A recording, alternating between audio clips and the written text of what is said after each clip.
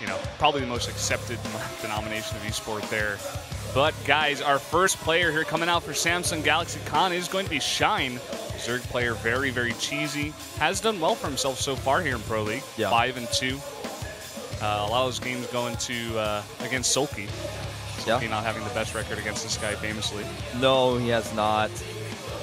And his opponent, herO, runner-up for IEM Global Finals, World Championship, I should say.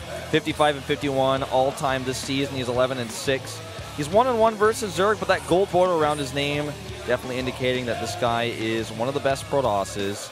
And as you can tell, he's pretty much on the rise with that pointy arrow. He's got a straight-up arrow there, nice and big and red. Yeah, he's not angled at all. He's totally vertical, man. Straight up. Straight up, as straight up as it gets, dude. All right, so our first map will be Outbox. So let's jump into game number 1.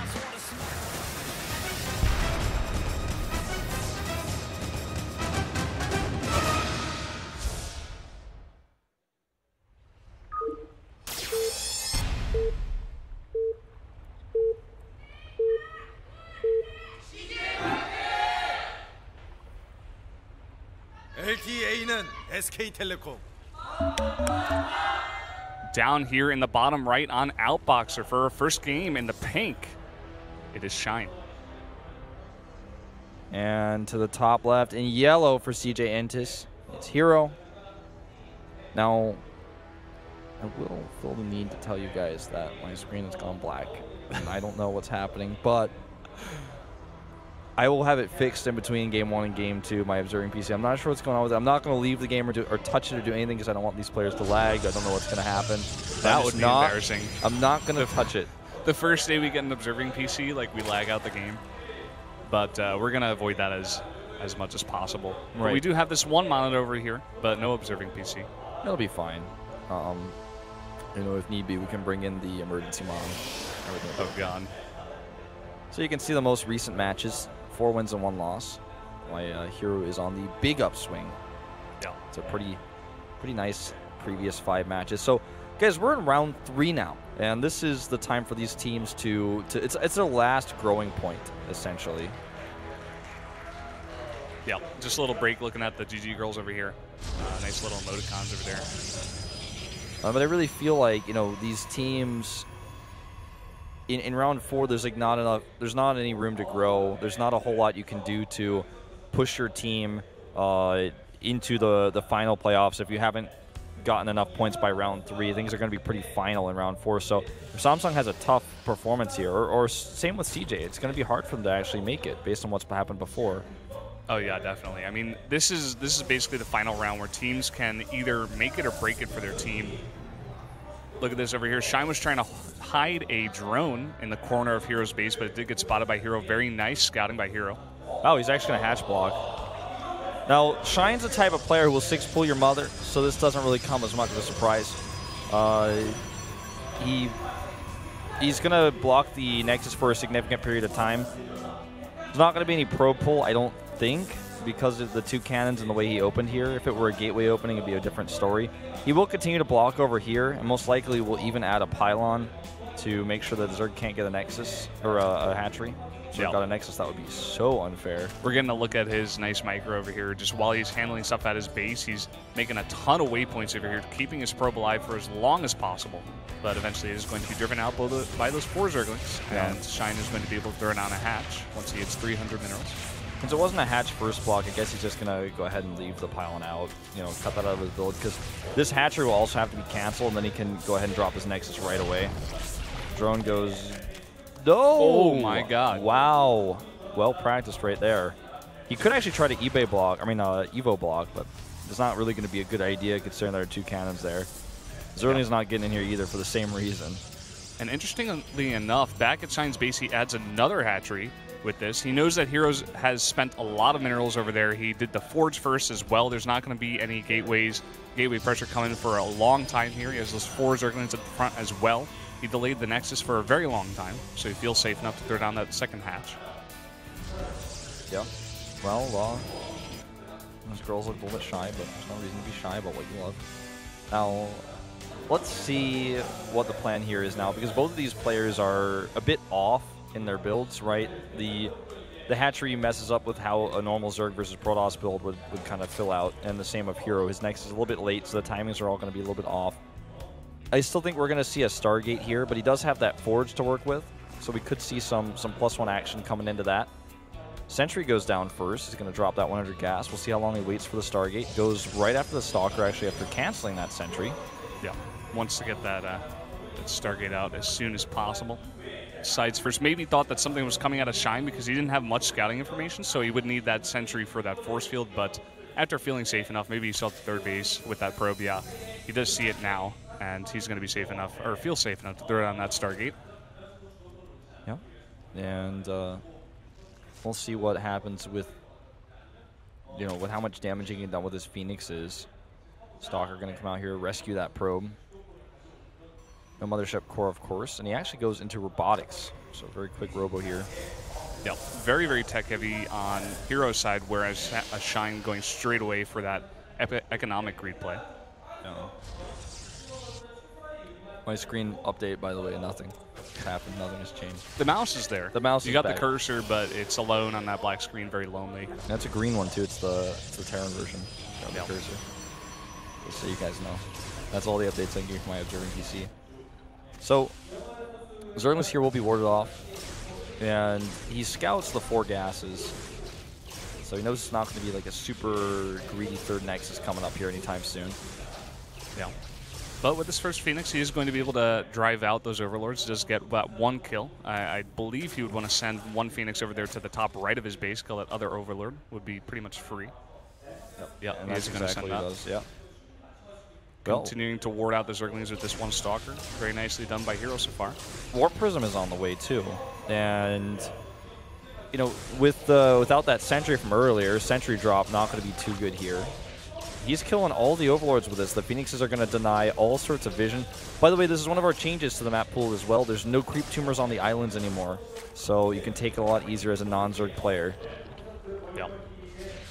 And Shine, losing a lot of his Overlords, it's going to be a bit of a pain to remake all of those. Even going to lose this Overseer. Might want to cancel that. Yeah. If it finishes, it gets all its health back, but it's not going to go anywhere. Yeah, that's just going to die, fortunately for him. That actually supply blocks him, which means he can't make any Hydras right now. He had to spend 400 minerals back in those Overlords. And, he made 13 drones right before this. He's going to take the island base, but he forgot a probe. That's what's actually happening here. We see on day 1, game 1, a map change that seems, somewhat insignificant coming into play right away. He is going to take the island map, and he's going to go air toss here. Now, 2 Phoenix drones killed here, 3, I should say. And there's Zerg drones, not Phoenix drones. That was weirdly worded. But he's going to try to kill the Queen here as well, and he will be successful. By Phoenix, killed drones, maybe. Yeah. That's some Korean grammar getting into your head, actually, if you think about it. Yeah, it is actually a little bit like, what is happening to me? Well, here's that Nexus you were talking about. He's going to drop that down. I love this, actually. Right away, going with the map changes, going to take advantage of that. And, Shine, he did see the heavy air play coming out, so he does have that Hydra Den down. He is getting that Hydra range upgrade as well. So he's going to be happy with this. So if my Observer PC hadn't crashed, I'd be able to check exactly how many Void Rays he made, but I'm pretty sure he made 1. Yeah, I think it was just 1. And he's going into Colossi with this. Now, what's weird to Shine is probably at this point, like, why don't you have a third base? And if you get a third base, right now he's going to think, okay, that's a bit of a late third, but that's fine. But it's actually going to be 4 bases that he's up against. But he might be thinking, like, oh, he's going to do a Colossus all in here. He only has 2 bases. He's still not taking a third. And that lack of information about the island base is pretty hurtful. Small map changes like this, you got to wonder if the pro gamers are very, well prepared for this. Are they thinking about this when they go into their first game, or are they rather thinking about how nervous they are, just wanting to play as well as they possibly can and maybe forget something like this? Definitely something that could happen. But look at this, already coming in here with 4 Zealots, going to try to snipe out that Queen. It looks like he might be able to get it. I'm going to go for the Spore Crawler, actually, which means that later on his harassment in this location will be a little bit more effective. Maybe could use some DTs. Kills that Spine. Queen, don't know if he actually good micro on the Queen. I think he will save it with the Hydras. Yeah, nicely done. Yeah, got to go on a little lap around the base, but is going to save that Queen. Good exercise. Yeah. Got to keep your legs in shape. You're getting Oh, older. he recalled probes. Oh, wow. That's how you do it. Cool. That is pretty sexy. I'm liking it so much already. All right, well, they need to mine, though. It was really cool, but now it's just, okay, he sends it on. He like looks at his idle worker tab. He's like, I have how many idle workers? Oh, right. There's 20 idle workers over there. They shouldn't get to work. Nidus Network. Oh, is he going to try to take the island, too? I doubt it, because he's Shine, and, like, expanding is not normally his plan. In fact, I think this might be the first time I've ever seen Shine, like, take a 4th base in good conscience. Yeah, I was going to say, I mean, he's going into 4th base. Is he actually going to get a 5th base with the Nidus? I'm not sure. But for okay, now, sees it. Yeah, he's going to see it now, and he's going to be like, oh, how long have you had that up? He's got to check the minerals, got to check the gas. It hasn't been too long, so, you know, shouldn't be too worried, but he does have to deal with that one way or another. And that's what the Nidus is for. But with, I mean, like, lol. He's actually going to try this? Sorry to tell you, buddy, but that's Envision. Was he just, like, hoping that he wasn't going to see it? Even warping in that Zealot was, like, actually a bit... That was a bit, like, it was, like, unnecessary. a little bit too much. Yeah, like, what is that Zealot going to do now? He's, like, stuck on the island. Probably going to actually eventually later on kill that Zealot with his own cannons if we go late game. Only 9 Mutalisks on the map. You know, there's not too many Phoenixes out here, and those Voiders are very slow, so if there aren't enough cannons there at the base, and he does get a significant amount of Mutalisks out here, could do some damage. I'm a little bit surprised he's not actually prepared a little bit more for a Mutalisk switch. 2 Phoenixes is not going to cut it. He has some cannons. This attack here by Shine is destined to fail, right? I mean, he's attacking to a natural that has cannon support, multiple cannons, mind you, from the hatch early on in the game. Okay, so cannons are at the 3rd base, but they're not here in the main, so he is a little bit exposed. Needs to get that Colossi here, needs to pull his probes. Okay, he does pull the probes. How many probes are they going to get? A little bit of lag there, but these Voiders now going to come back. They are going to get one of these mutas. Could get a second one. A nice overcharge here is going to get that second one. Picking off a couple of drones before, or probes rather, before getting out of here is Shine. Keeps up there with, looks like 7 mutas left. No upgrades whatsoever for the ground army of Shine. And he is expanding all over the map. And, you know, the 3rd base for herO looks cool, but it's actually not, you know, it's not getting any more minerals than a normal 3rd would have. And I think he could have held a normal 3rd. So until he takes that normal 3rd base as his 4th, I don't really feel like, you know, we have to look too much into this island because also the saturation was a bit delayed. He had to recall to get probes over there. Not a very natural progression of bases. Now, this base will be sniped by this Warp Prism, the Zealot harassment there. And he just made, like, way more drones than Shine, like, ever makes. Yeah. He's at 84. I think this is the highest number of drones I've ever seen for Shine. He does lose his hatchery, but, you know, one thing I love that Shine is doing, it isn't his normal play, but he saw the army that herO was building. It's filled with Voidries and Colossi. He's like, that is really immobile. I have a bunch of mutas. I'm just going to take a bunch of expansions, and it's going to be very hard for you to shut me down because I'm going to be very mobile. I'm going to be all over the map. And, you know, as you attack me, I'm going to counterattack. I'm going to have a bunch of other bases going, and I'm going to be fine. Yeah. Well, I mean, he's going to come in here and do a big attack. Now, these Hydras are forfeit, especially with those force fields. Goodbye, Hydras. And this is going to actually force him to turn around. 3 Phoenixes being made at a time. The other Phoenixes turn around. This is not looking good for Shine because he's likely to lose all of his Mutalisks here, except herO's Micro was terrible and still is here for a second. Needs to keep those away from the Mutalisks, not on top of them. Now he starts to do it right. Oh, still though, that's needs to be talking to Zest, man, and learn some of his tricks. You know, I actually like that he just fought straight up. It forces Shine to just fight. It like forces the fight 100%. You know, even though he's losing a bunch of Phoenixes, he doesn't really care because he still has this really, really strong ground army. He's like, oh, okay, I can make like Infinity Phoenixes as well, and that's your whole army, all those mutas. So you just lost a ton of gas while I still have this huge army. Oh, no Zealot block here. That hurts. Lings are going to come to the main base, but again, with 3 cannons here, he's going to eliminate a lot of those right away. Then he's going to warp in these Zealots, which already have double upgrades on a Forge. So he's really being very sloppy with these Phoenixes, though, I have to be honest. He's lost the pylon again, which is hurtful. That's not really the end of the world for him, but it delays his Phoenix composition a little bit more. This is something that Shine is trying to capitalize on. He makes now more and more mutas, 11 more. And there's still no 4th base, whereas Shine has been on 4 bases, and all the harassment that's washed up on his beach is just not, it's not been enough. Now, it needs to make sure he doesn't throw away more Hydras. This has just been like a Hydra buffet so far this game. I mean, herO's just been right up in those Hydras the whole time with all of his Colossi, and even the Voiders attacking has been really nice. Now, herO's going to come over here to this 4th base, and it's going to go down 100%. Or I guess you could call this 5th base now that regular 3rd base location is getting up for Shine. But look at this. Shine going for a big counterattack here is going to kill that pylon. This is going to force herO to turn around. Even though he did get that hatchery, how much damage is Shine going to do back here? Yeah, well, it looks like he's going to do a lot. There's not that many Phoenixes here. He's going to unpower the Stargates again. Well, maybe not. A lot of Zerglings on the ground. The thing is, can he beat the Protoss army straight up on the ground? I don't think so. And if herO starts to micro his Phoenix as well, which it looks like he is finally doing, then that's all that he's got going for him. Once he loses these Lings and these Mutas, he can just walk across the map and end it. I mean, look at this. Look at that units lost tab. That's gross. That's twice the units lost for Shine. Yep, that's disgusting.